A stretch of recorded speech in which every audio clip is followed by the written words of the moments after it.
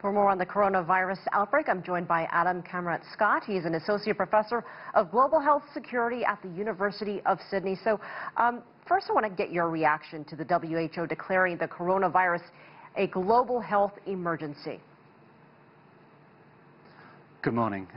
This is not really that surprising, given that what we have seen obviously in the last couple of days is further localized transmission in countries outside of China.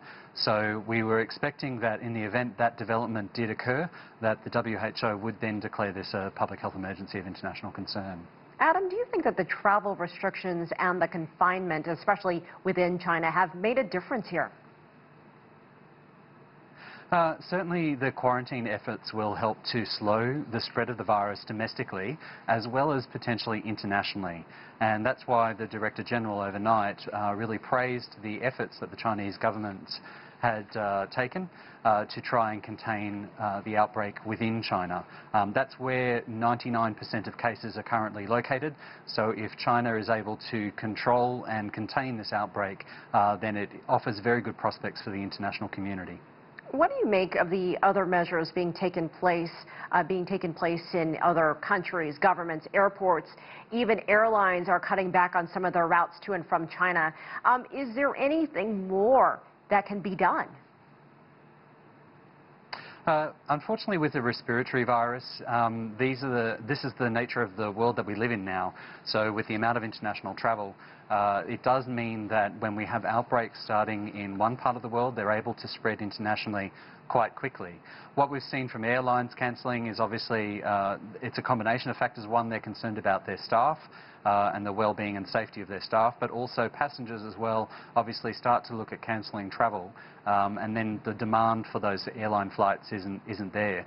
Beyond that, what we're seeing in countries around with things like border entry screening can help identify cases, but obviously the more important element, given that incubation period, is that governments provide incoming passengers with information on where to go if they develop symptoms. There's talk of a vaccine being ready in 8 to 12 months. Is that realistic? And how would you describe how patients are being treated currently? It would be quite exceptional for the vaccine to be developed in that time frame. It's not saying that it's not possible, but it would be quite exceptional, only because aside from obviously developing the vaccine itself, then we also have to see fairly extensive clinical trials to make sure that there is efficacy of the vaccine and its safety. Beyond that, the measures that are going to help contain this outbreak really come down to things like quarantine and isolation and treating people for their symptoms. So providing medications for people experiencing respiratory distress. Those are some of the most effective means that we can really use at the moment. All right, Adam Kamradt-Scott, thank you so much for joining us. We certainly appreciate it.